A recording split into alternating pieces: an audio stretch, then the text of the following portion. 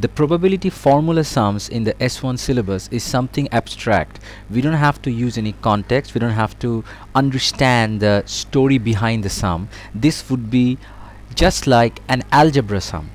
So we can actually delve into this sum, into thinking about what is happening in reality.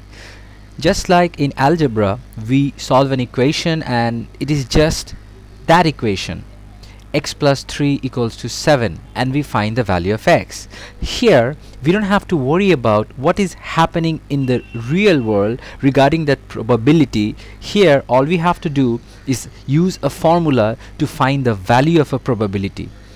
I'm not going to talk about the idea behind this. I'm just going to give you the formula and the tools for doing this sum.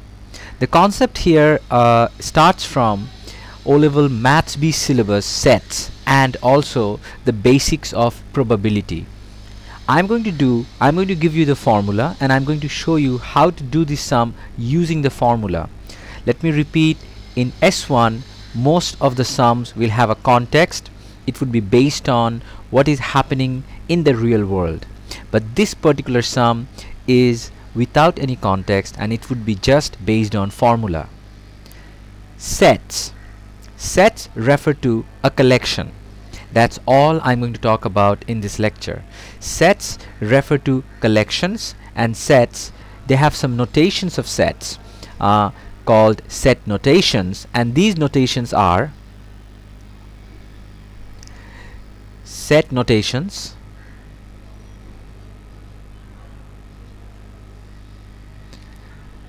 this symbol is called union, meaning everything, all.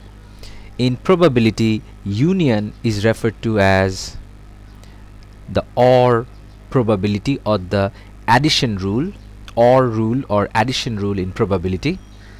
Then we have the intersection notation given like this.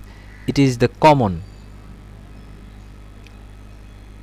So when we are talking about intersection, we are talking about what is the common region.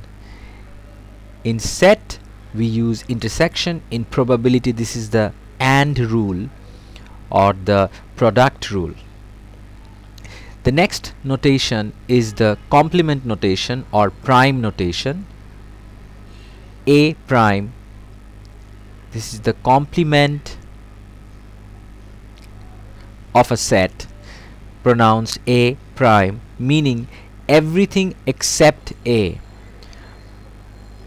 A prime means everything except A, removing everything, removing A from everything else. Now everything means a universal set.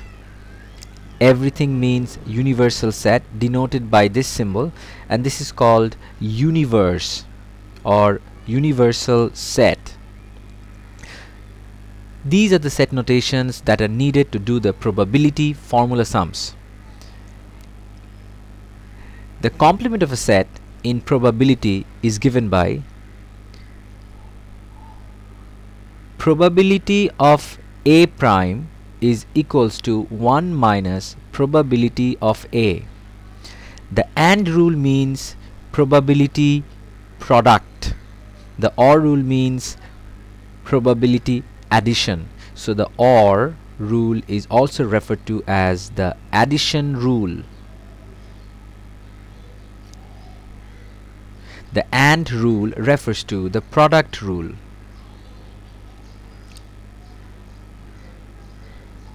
Of course, I mentioned before, the probability formula sums using the sets, you do not have to understand the story behind it. All you need is a set formula and that's it. Universal set means the entire set, the entire collection. Let me briefly talk about sets. A set is a collection. If I say a set of numbers, so it's a collection of numbers 1 2 3 4 5 6.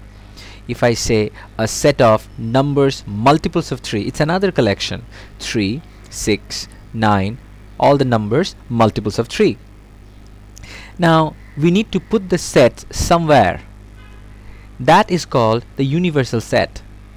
If I have one set as natural numbers 1 2 3 4 5 6, another set as multiples of 3 numbers 3 6 9 12, so what is the universal set? The universal set is probably integers or numbers in general. Universal set is just the name of all the sets that contains inside it. When we talk about union of a set, we are actually talking about making a new set. For example, if you have a set A which has 1 2 3, and if you have set B which has 3 4 5, if you want a new set A union B, it means it will have 1 2 3 4 5, everything of A, everything of B combined. If you have intersection, it means the common of both. So A intersection B would be a new set that would have what is common to both A and B, in this case 3. Complement of a set would ask the question, remove A from the universal set. If A has 1 2 3 items in it and the universal set has 1 2 3 4 5 6 7 8 9 10, then A prime would be remove A from the universal set. So if you remove 1 2 3 from 1 2 3 4 5 6 7 8 9 10, the remaining is 4 5 6 7 8 9 10. That would be A prime. So that's a brief description of sets. Sets are collections. That's it. We are going to do the probability sum by considering each probability as a collection. The first formula that we need to memorize, this is called the union formula. Probability of A or probability of B, which we write as union means or, equals to probability of A plus probability of B minus probability of A intersection of B. This is the first formula and the main formula. Probability of A union B equals to probability of A plus probability of B plus minus probability of A intersection B. An example would be helpful. Suppose probability of A is 0.1, probability of B is 0.3, probability of A intersection B is 0.2. Find probability of A union B. Using the formula, A union B is equals to probability of A plus probability of B minus probability of A intersection B. All we have to do is plug in the values. 0.1 plus 0.3 minus 0.2. That would be 0.1 plus 0.3 is 0.4 minus 0.2 is 0.2. Probability of A union B is 0.2.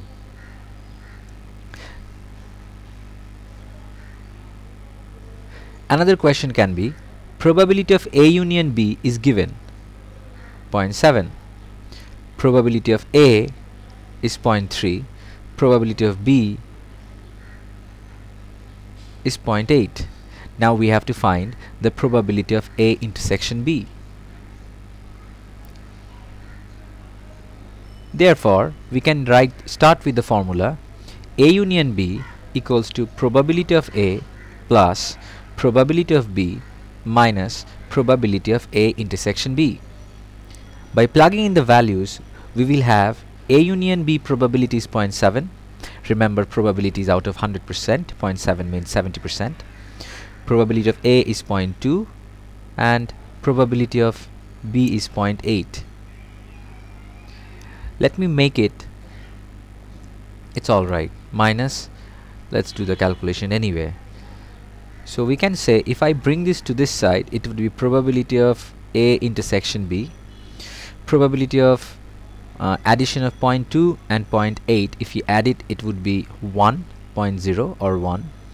And if I take this to the other side, this would be 0.7, so it would be 0.3. So probability of A intersection B is 0.3. This way we can use that formula and we can find the probability of A union B, we can find the probability of A, we can find the probability of B, we can find the probability of A intersection B based on how the sum is structured. Getting back to the main sum, the next formula is called a conditional probability